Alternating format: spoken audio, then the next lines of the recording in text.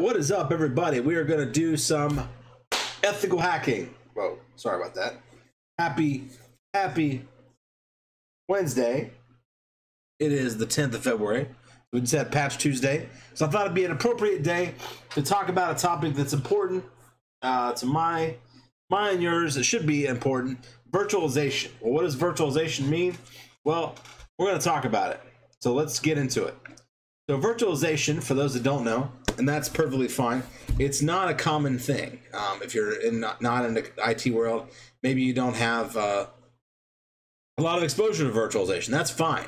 So virtualization is really just taking your existing hardware, taking your existing computer, and hooking up more stuff to it. Essentially making virtual machines that act like if they were files. And so virtual machines are a great way to save on costs.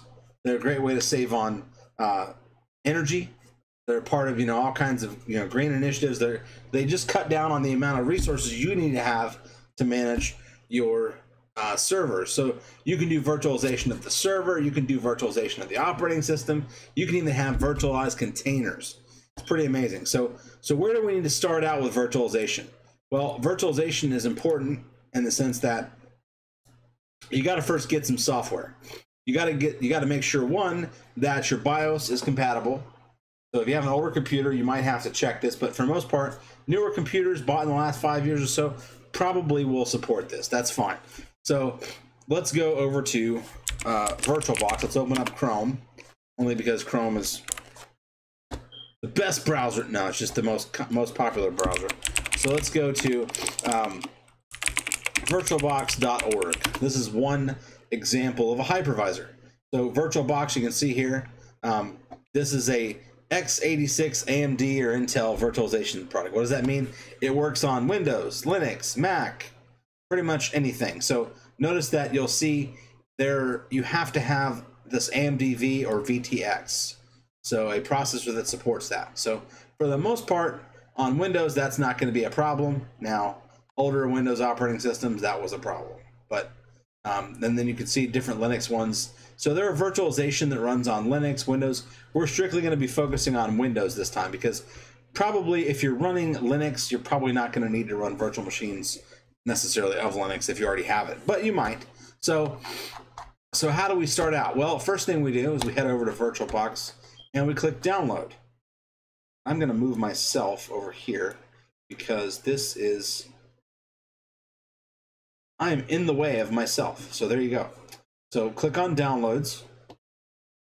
And so once you click on downloads, then you're going to go and you're going to look for your platform. So this is VirtualBox. This is the binary. This is the source code. So what does that mean? Well, it's an installer, right?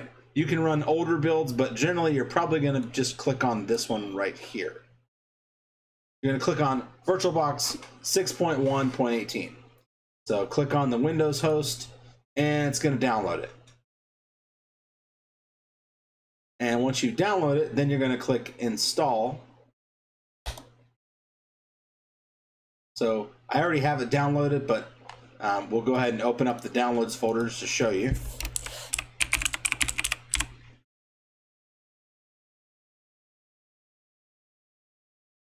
Boom. So in the downloads folder, VirtualBox. So we can see it's about 105 megabytes. So we're going to install that. And we'll say, okay. We're going to go ahead and click on it. I'm not sure why my screen is scaling this way, but that's weird. And I have this mouse that's messing up. So if you see me missing clicks, you'll know that's why. So once you install, when you install VirtualBox, you'll get a prompt that'll run you through kind of a wizard of how to install it. If you already have existing VirtualBox installed, it'll say, hey, you want to repair this, or do you want to go ahead and click continue? So I'll say next. And if I was doing a new install, I just click through and follow the prompts, and that'll be fine. So I'm not going to do this right now because I don't have any issues. But basically, once you're finished with a VirtualBox install, then you're going to launch VirtualBox from your start menu. VirtualBox. Of course, I recommend pinning it to the start menu. You can right click on it, pin it there, and you're going to see something like this. Now, I have several virtual machines. You're going to have nothing initially because you're not going to have any VMs. So what are you going to do? You're going to say File, and you're going to say New Virtual Machine. Now this is if you want to build straight from an ISO. I'm also going to show you how to get a virtual appliance like Kali Linux, the penetration distro for hackers. Now, it is important that you understand kind of some decisions that you're going to have to make, and that's perfectly okay. You got to understand a little bit first about kind of what you're doing here, because you're going to have to figure out, one, what you need to install, and two, is there anything missing? So my mouse started acting up today, and so I'm just going to use the touchpad because I'm getting irritated with the mouse not clicking properly.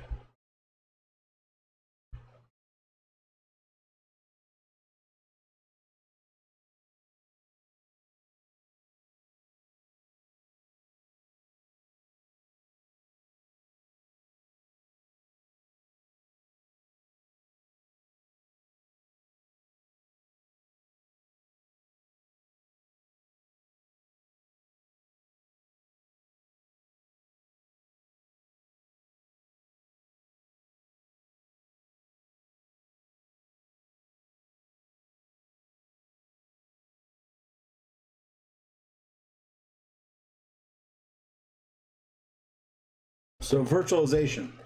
So we're going to do, first, you're going to give it a name. So we're going to call it Linux, whatever you want to call it, right? You can call it Linux, you can call it anything you want. If you're doing Mac or you're doing something else, then it'll be different. If you're doing Windows, it'll be Windows. But give it a name and then pick what version you want. So it really doesn't matter too much. If you know you're doing Ubuntu, that's fine. Otherwise, you can just do it, leave it as the default. You want to pick out what memory. So memory size is important. So figuring out what memory, let me go ahead and get my Epic pen up here. That'll allow me to kind of highlight stuff as we go. So you can pick up to the maximum memory. So I have 16 gigabytes, which is fine. So 16 gigs right here is what I have maximum. This is what I currently set it to, so 1 gig. So probably I'm going to want to set it to something more than that. So 2 gigs is generally recommended, so we'll put in 2048. And you're going to ask, do you want to create a virtual hard disk? So you'll say yes, and basically you can pick the one you want. Just leave it as default. That's fine. And you click create, and it's going to do the thing. And so now you got this Linux virtual machine with nothing attached to it. So now, what are you going to do? You got to go in and you got to assign it some storage. So you got this, if you right click on it, you go into settings, you're going to have these options. So I always want drag and drop and clipboard so I can copy paste between my virtual machine, but you might not want that. There's also other things here like encryption. Maybe you want that, maybe you don't. So once you set up your general settings, then you go into your system, which is arguably the most important. Processor. So how many CPUs? So I actually have 4 cores on mine. So if I wanted to give it 8, it's not going to let me because notice it came invalid settings down here because I don't have an 8-core system. I have a 4-core system. Now, you might have a beast of a machine and have an 8-core system. That's perfectly fine. So give it, even 2 cores is better than 1. So I would say give it 2 cores and then give it acceleration. If you need that, great. If not, you can leave all the stuff default. That's fine.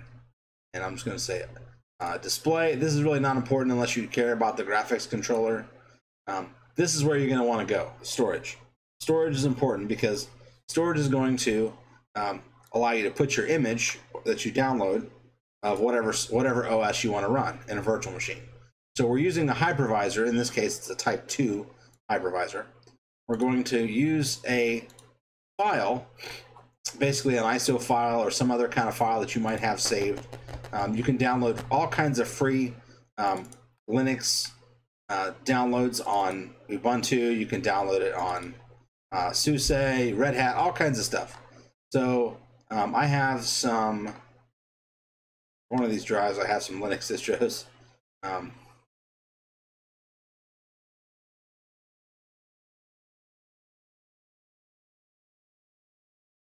We can do, so I can't seem to find it. We'll go ahead and go up here and we'll go to Ubuntu, just because Ubuntu is a good place, and we'll also go to Kali. So two different things. So they're kind of based on the same Linux flavor. They're both what's known as Debian based Linux. So, so the commands are similar. So if you go to Kali and you want to download a ISO, you can go to the kali.org/downloads page and you click on the download for your particular image. So it's about 4 gigabytes, depending on which one you get, if you want the live disk or you want the full disk, but I want to get the full disk. And so it's going to download the ISO, and then it's going to take some time, and we're going to come back.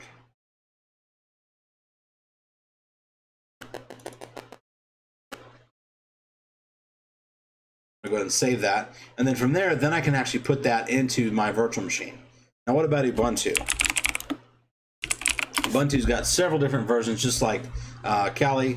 You got to accept their terms. So Canonical is the one who makes Ubuntu. So you can get enterprise versions, you can get containers, you can get Internet of Things. Can't say enough great things about Ubuntu. It's awesome. Linux is great. You should try it. So I'm going to download the newest version because I want to see what the new version is. And it's going to ask you, do you want to donate? Obviously, by all means, if you can, definitely throw them a few bucks. But I'm going to put my latest and greatest ISO in here. And then from there, I'm actually going to make a new folder because I don't think I have a folder called Ubuntu. I'm going to save it as that. And then we're going to wait for that to download. So you can see the ones, Kali's already going. We got about 12 minutes left. So we'll pause the video and then we'll come back.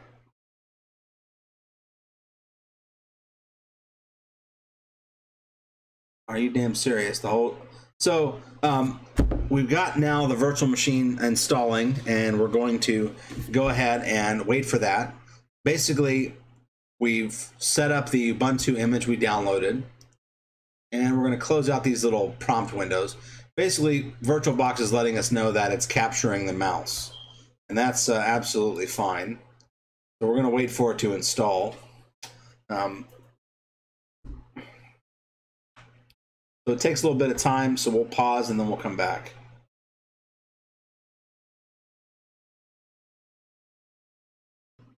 So you'll notice here when you get to the install screen, you have a couple options. You can actually boot Ubuntu to a live disk without making any changes. So if you decide you want to try out this Linux thing and maybe not necessarily mess up your computer, you can do that.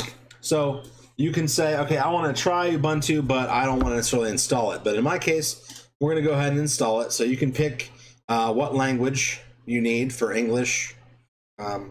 Like Tom Green said, I see most of you speak English already, so we can skip that one. I don't know why I picked Spanish, because my touchpad is ultra sensitive. I want to go back.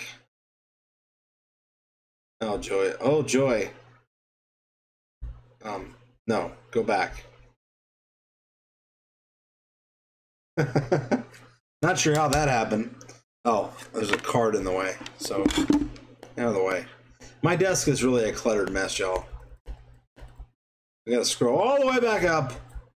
There's a lot of Englishes, so no, there's like English, Australian English, Ghana, Nigeria, South. We're going U.S. English. Though it'd be kind of funny to do British English, but yeah, so we're gonna go Cherokee English. But yeah, we're gonna just go with regular English, and you can actually type out on the keyboard what it's gonna look like.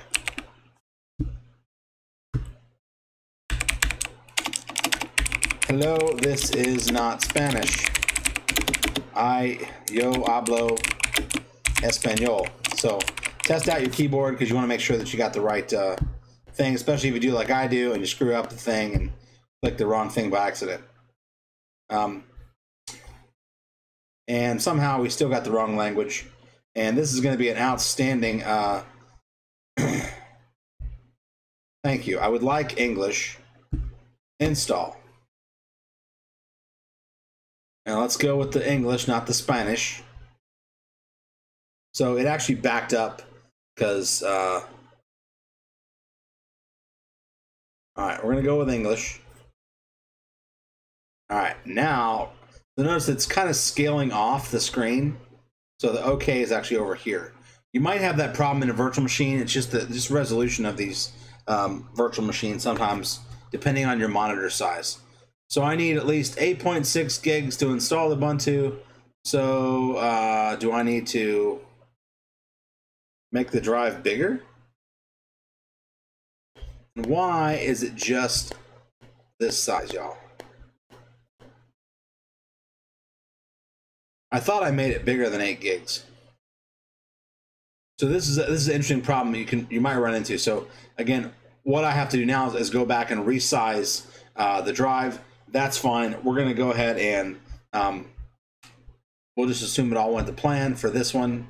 What we have to do is we have to power the drive off, or power the virtual machine off, and basically start over, because this is something very common. The disks will not work properly. So I'm going to say yes. I'm not sure why it's being all laggy, but I'm just going to go ahead and power off, log out. I could try Ubuntu and then do it that way, but I'm just going to abort it this way. So if you go to try Ubuntu, it'll still prompt you to install it later. Now, this is what's so cool about Linux, is that, I mean, you can really do a lot with on the same machine. So I have one machine, and thanks to the magic of virtual machines, I can do just a ton of stuff with it. I can have 4 or 5 operating systems that they look, as far as all things considered, they look like a computer on the network. So notice you got this shortcut here for install Ubuntu, but I can browse the web. It's already connected to the network because it's using my wireless adapter, because I bridged it that way. So I kind of like the new layout.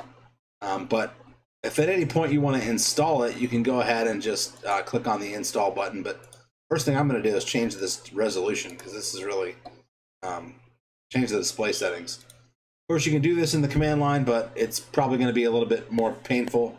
So I want something better than 800 by 600. Let's go 1920 by 1200. No, we'll go 1280 by 1024. Let's see what that looks like. Okay, that looks better. That was kind of all right. So we're gonna keep those changes, and so we've got all the same stuff in Linux you do as regular Linux. I mean, it's for all intents and purposes, it's a virtual machine that can run all the new flavors. So to me, I mean, it even has Bluetooth, so I could use an external Bluetooth dongle. It's got an email client. So it's the magic of virtual machines. Now let's go over here and let's go look at, what if I want to get Kali? So notice I have 2 Ubuntus. I have the new one, and I'm actually going to eventually rename this, but for right now, I can't rename it while it's running, I don't believe. Yeah, you have to wait till it stops. But what if I want to get a virtual appliance? What is a virtual appliance? It's like an all-in-one self-contained package that has everything you need just to get started. If you don't want to do all the stuff I'm doing, you don't want to mess with installing Linux, you don't really want to learn that bit, you just want to get going.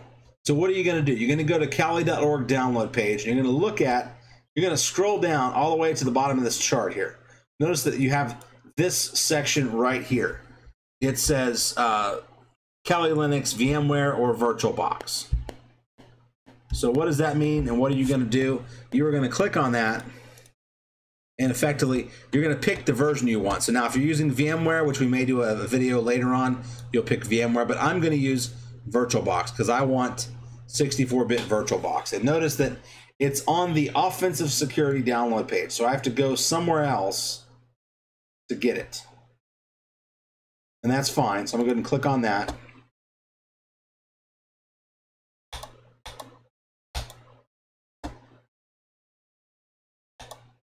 And so when I go over here, I'm going to have to scroll down, and I got to click on the plus sign because I got to expand it. What is this? This is an OVA file.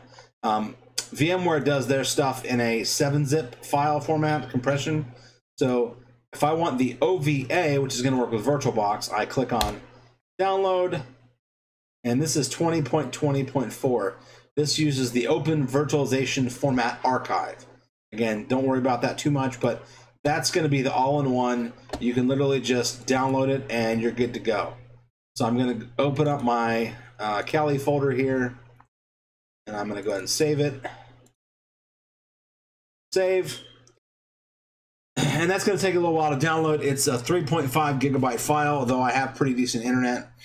It's going to take a little bit. And notice here, these images have the default password of Kali, and may have pre-generated SSH keys. That's going to be something we'll talk about later, but these images are, they took away the old root account, which used to be, it was root access. So what is root? Root is admin rights. So if you have admin rights on a box, so they'd rather have you log in with a user account and then do what's called sudo or sudo to root.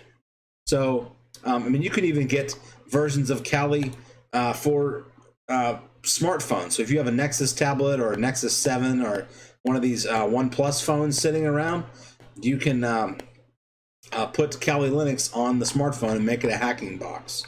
We may do a video on that at some point, but right now we're going back to our virtual machine.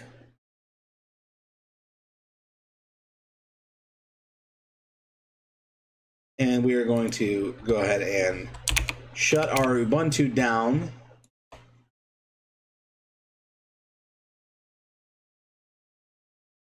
And we are going to open up a terminal.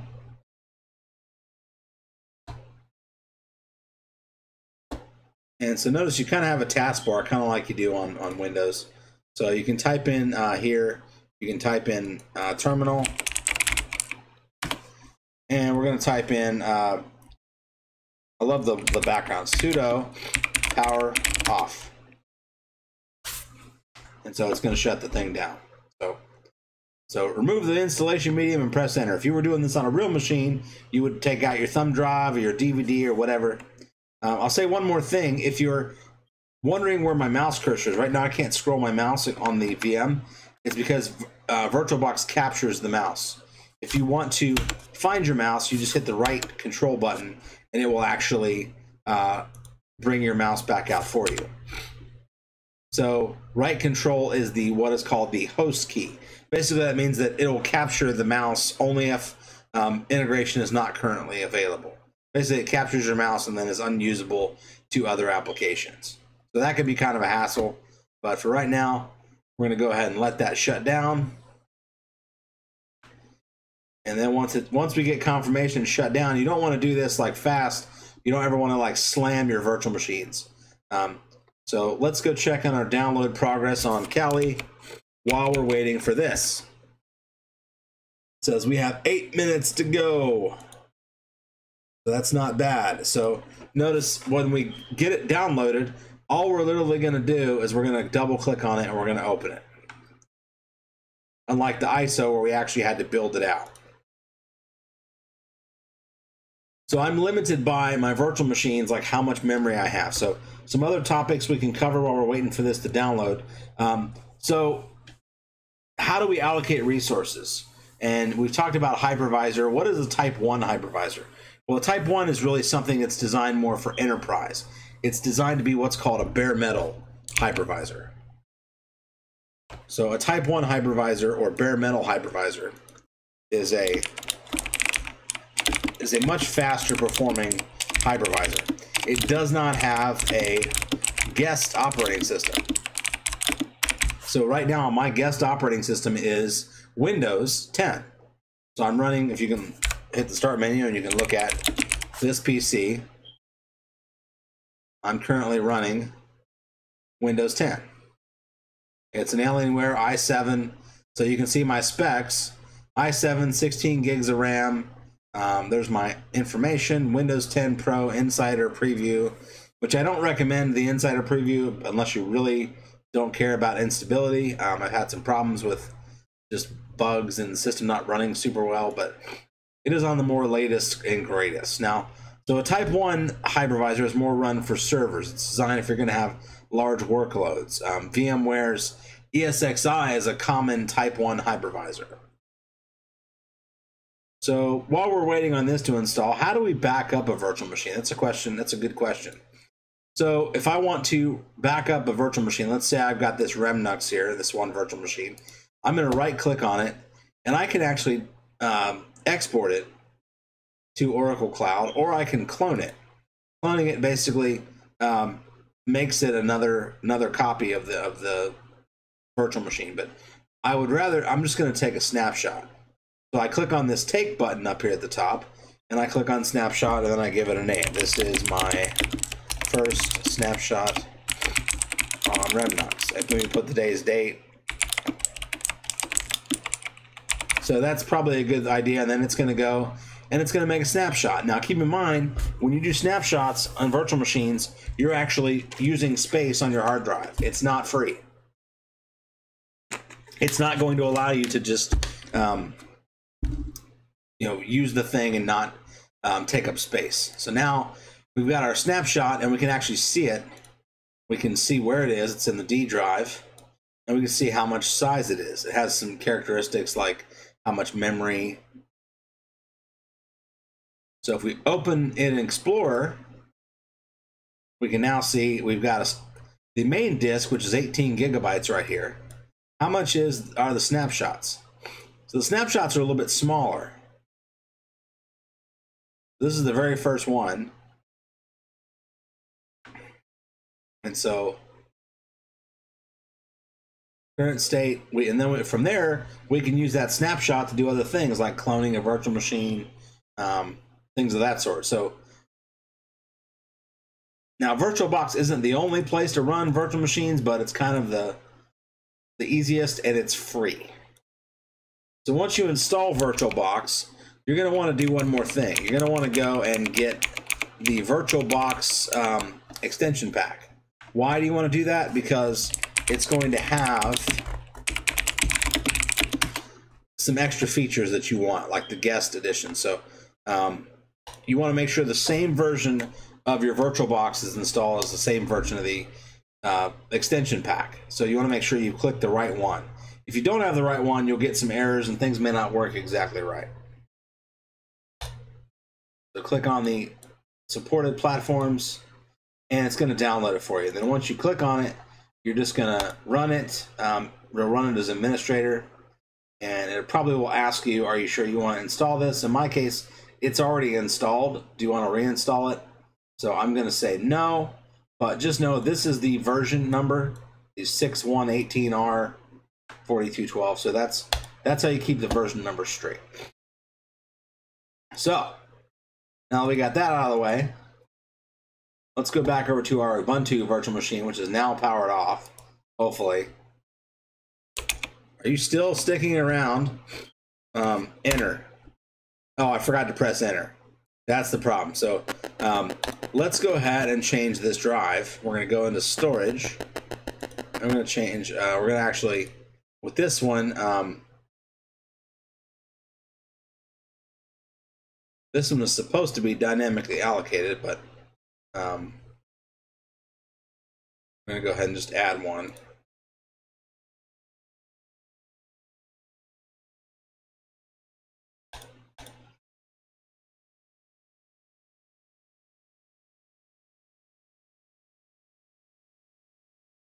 We're going to add a new hard drive, and we're going to create one. And we're going to make it, let's say, 16.0 gigabyte, not 1600.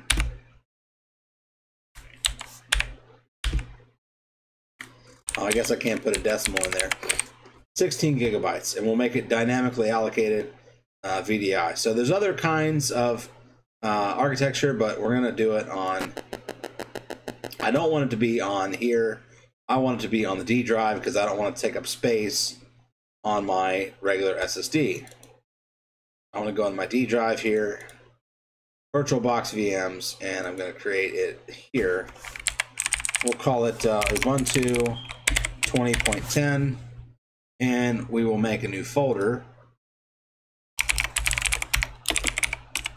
so it doesn't get confused. If I can stress anything, make new folders. Make sure you use kind of common practices, just common sense to keep stuff separate. So now we've created that, and we're going to say, okay, we've created it now, and it is 16 gigabytes, and we're going to say choose. Now we should be able to go back into that virtual machine and click start.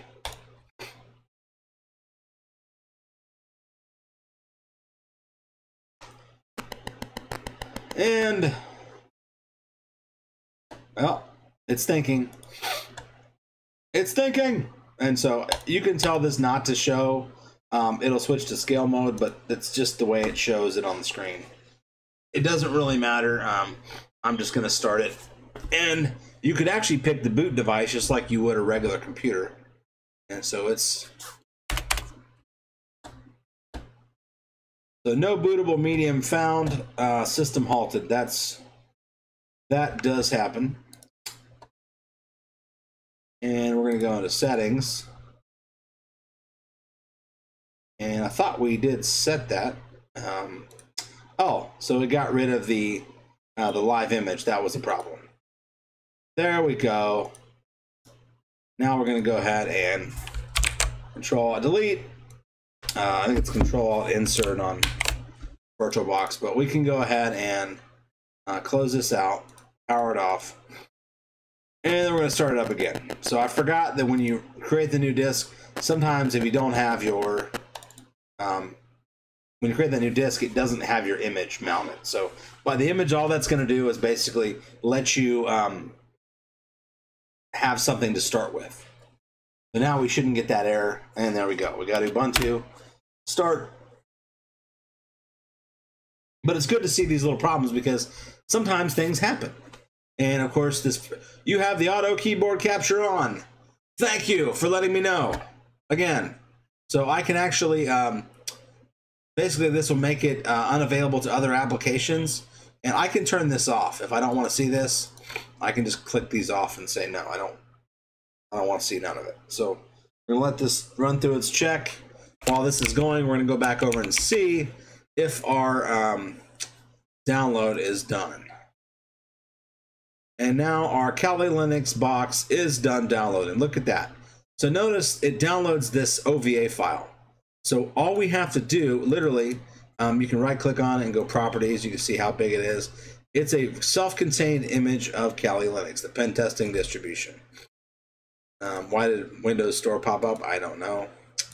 But that's it. Make sure that everything's good. One thing you could do is you could go and check the hash value and make sure that everything matches. We could go back over to kali.org and see, hey, does this hash match? So really all that would do for us is make sure we know we got a good download. We didn't get a corrupted file or a file that somebody tampered with. So we can take this SHA-256 sum over here. I have to go to the right one. So I copy this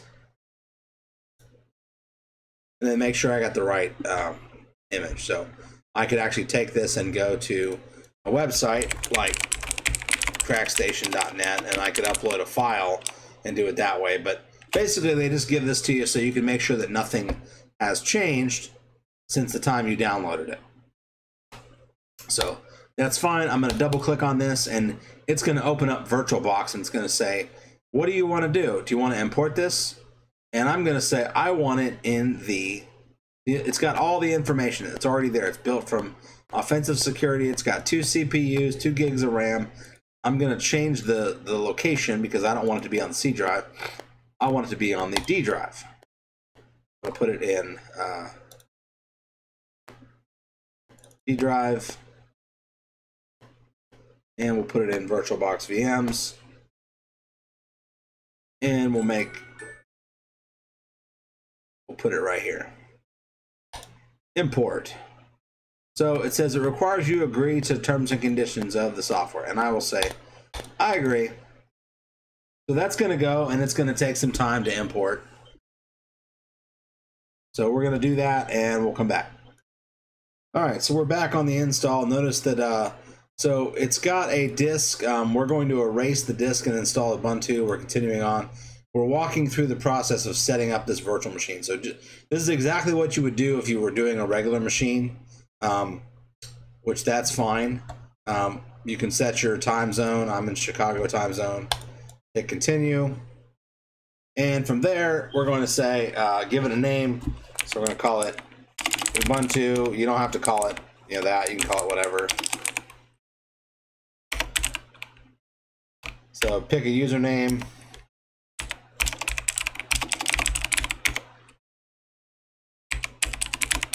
Obviously, if you're going to expose this to the internet, you want to have good passwords. You can have it log in automatically or not. And if you have a corporate domain, you could actually hook this up to your corporate domain. I'm not going to do that. I'm just going to say boom. And username is reserved for the system. So that's a good point. So I can't do that as a user. So I'm just going to do my first name dot my last name. And it can only contain no period. So I forgot about that. Some Linux distros are different. They'll let you put other things in, but if you're using Active Directory or whatever, and it's telling me I have a short password. That's fine. I don't have time for this. I'll do a whatever, because I'm just making a virtual machine, people. I'm not trying to make everything perfect. So I can make it better with a password manager, obviously, but now it's going to copy files, and then we'll have our virtual machine installed.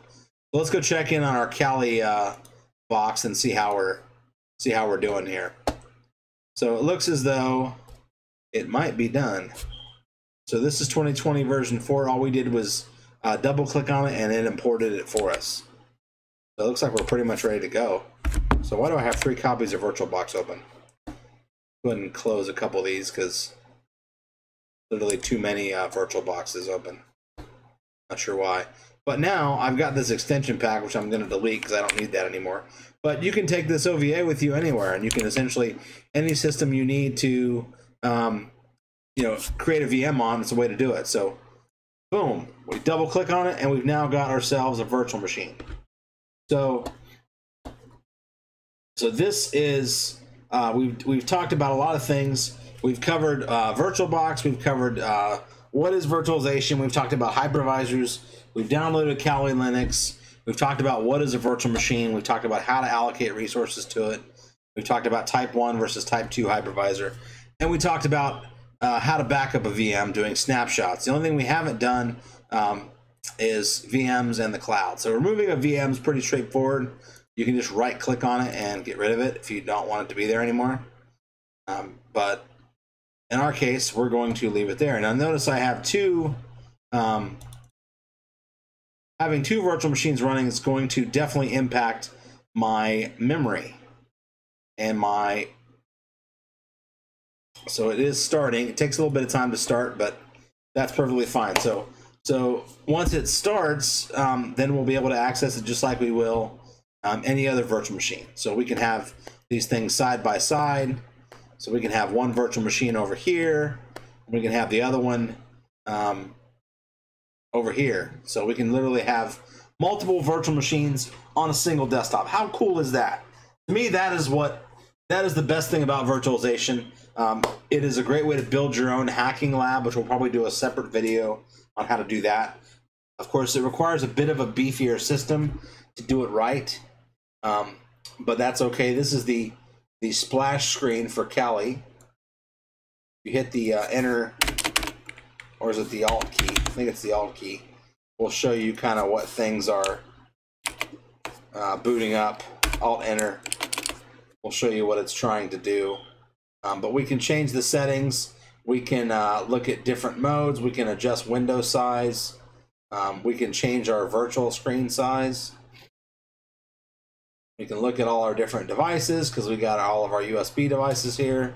We've got our webcam. We've got audio, optical drives, everything. So pretty cool. What do you guys think? Let me know in the comments what you think. I'll put timestamps for all this stuff once I get the editing done. Thank you guys so much for watching. We just hit 100 subscribers. It really means the world to me that you guys are interested in what I'm doing. So definitely subscribe, comment, drop a like. Let me know what you want to do better, what you want to see me do better. What can I do better? Because if I'm not always trying to improve, then what am I doing? So thank you guys. I'll see you in the next one. Take care. Be safe.